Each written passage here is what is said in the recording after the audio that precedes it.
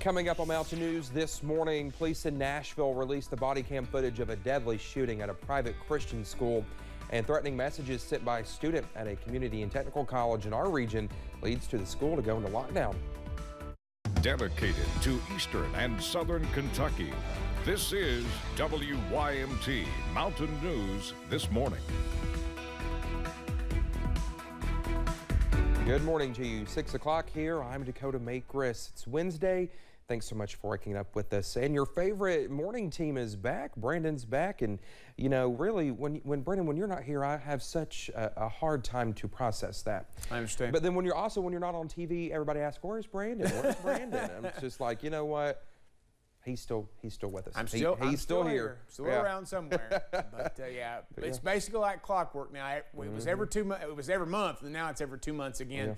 That I'll be off on a Monday, probably late in the month, to go to Cleveland, and then the next day I'll be back at the house working from home. But this morning, back in action here in the studio, and we've got some chilly temperatures out there for my return to air, and you'll see outside the WYMT studios here in Hazard, some calm conditions, but chilly. We're seeing temperatures there. That's the difference. Monticello now showing 26. That's the Mattis sensor instead of the airport sensor.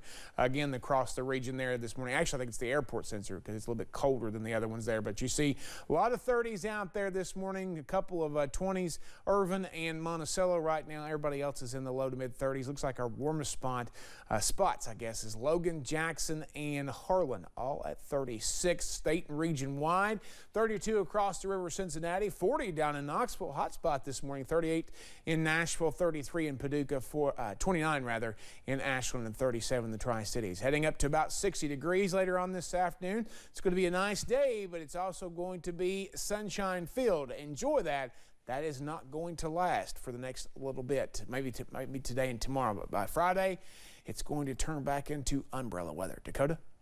All right, Brendan, thank you. Nashville Metro Police have released body camera footage of the Covenant school shooting. Monday morning, police received a 911 call about the shooting.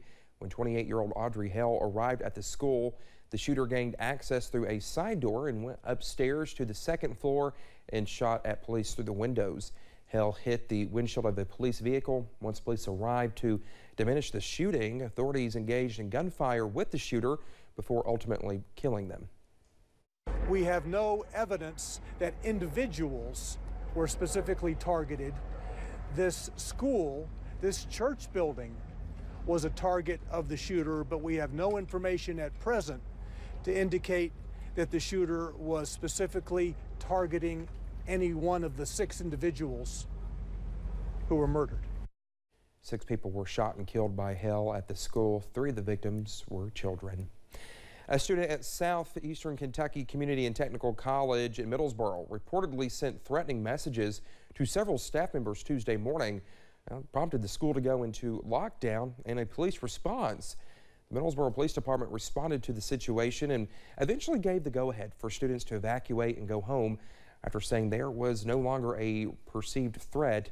Sergeant Harvey Johnson with the police department says the school did exactly what it should have done in that situation, and he understands there is a heightened awareness to threats, especially after that school shooting in Nashville. Nowadays, any kind of threat that you get on a campus or at a school, you have to take those as real, and you have to investigate those and get to the bottom of them to see if it's a real threat or not. Police say they have been in contact with the person who sent the threatening emails, but they are unsure if there will be any charges brought against them. A small Central Kentucky Christian school recently hired a school resource officer in hopes of preventing what happened in Nashville. Danville Christian Academy now has former Boyle County Sheriff Derek Robbins as its SRO. Robbins has been the school's resource officer for several months now.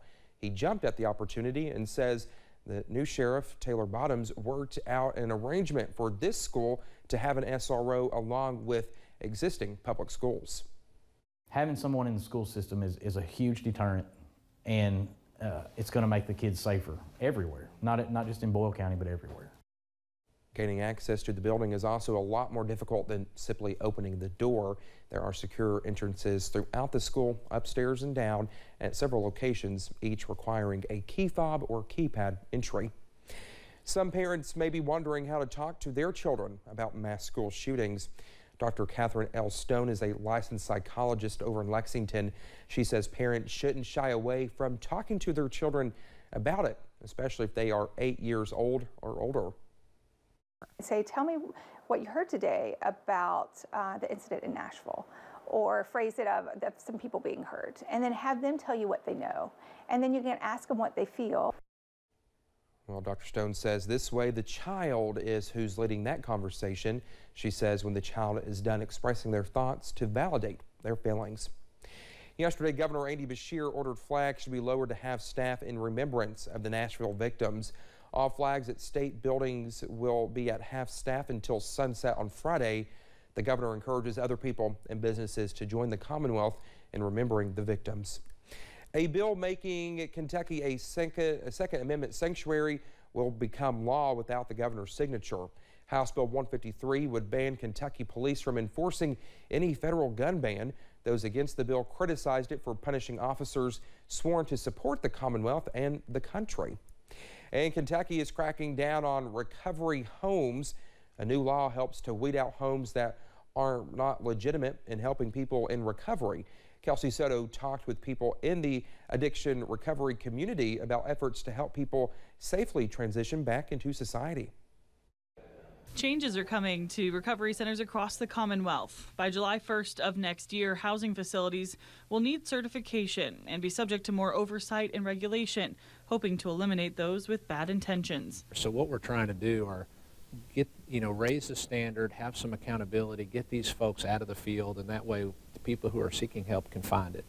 John Wilson with ARC says for far too long, greed and a disregard for health, well-being, and safety has really made it more challenging for those actually trying to help those in recovery. I think that these bad actors perpetuate some of the stigma that surrounds this field, which is unfortunate. I think, if you're looking for help for a loved one and you Google, this, there's really no way to differentiate for the layperson between a good actor and a bad actor. House Bill 248, signed into law Friday, sets requirements ensuring residents are abstaining from alcohol and drugs, and facilities will now also be subject to inspection. Importantly, it sets key standards for recovery housing to ensure that our most vulnerable population is protected. An estimated 6 Kentuckians die each day from an overdose. It's a trend that will take statewide effort to turn around. Because when we open up access to quality mental health and substance use disorder treatment, lives change, the stigma is reduced, and we begin to save our parents, our friends, and our family. In Lexington, Kelsey Soto, WKYT. Lawmakers gather today for the final 2 days of the 2023 legislative session. There are still some controversial bills that could pass. We're keeping an eye on Senate Bill 115. That's the public drag show ban. The bill has had its first committee reading. It needs a second reading before a vote can be called. We're also tracking Senate Bill 47, which is the medical marijuana bill. That bill passed the Senate and has also had a first reading in the House committee. The legislative session ends Thursday, and lawmakers adjourn until 2024.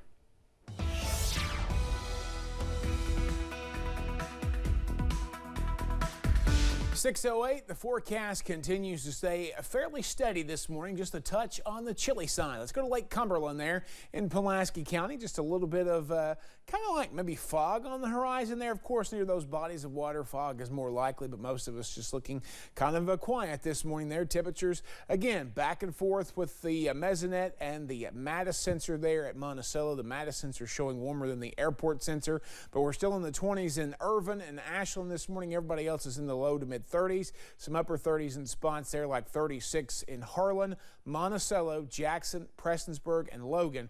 Grundy closing in on those 20s as well over in Southwest Virginia. Sunshine, beautiful, enjoy it.